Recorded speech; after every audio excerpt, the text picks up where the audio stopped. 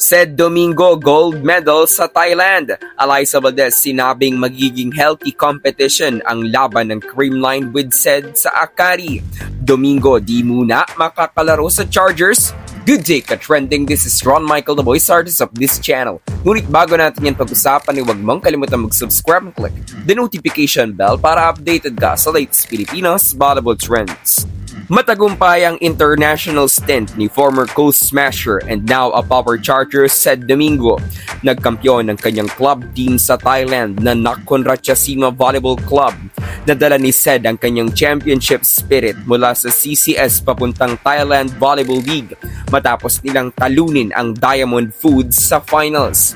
Tila hindi nga championship game ang nangyari matapos ang dominating and quick victory ng Nakhon 25-18, 25-17 at 25-18. Ito ang unang pagkakataon na nagkampiyon si Ceddie bilang import at si Domingo ang magiging ikatlong Pinoy volleyball player na nagkaroon ng gintong medalya playing for a club team abroad after Jaja Santiago at Brian Bagunas.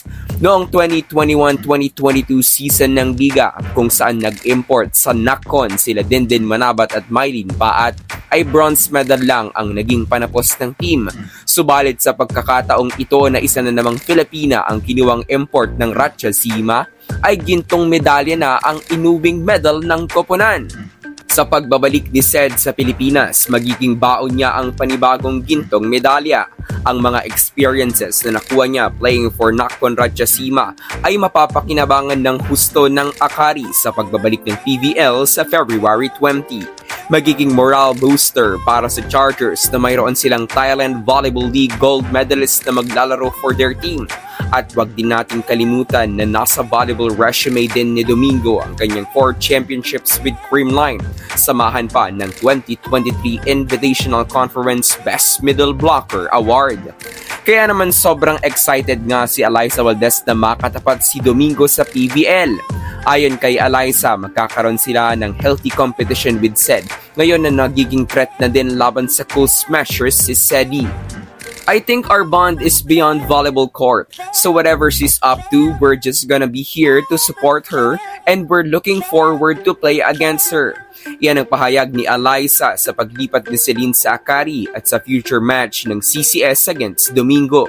Ang inaabangan ng pagtatapat ng Creamline at Akari ay magaganap sa February 29. May posibilidad na hindi pa maglaro si Ceddie dahil hindi pa siya nakakabalik ng Pilipinas at wala pa siyang formal na ensayo with the rest of the Power Chargers. Panigurado ding may mga celebration pang gagawin ng Nakhon Ratchasima after their championship, kaya't may possibility na makamiss ng ilang games si Domingo, lalo na yung first match ng team sa February 24 versus Signal HD Spikers. Gayunpaman, aabangan pa din natin kung maglalaro na ba si Domingo sa kanilang match versus CCS.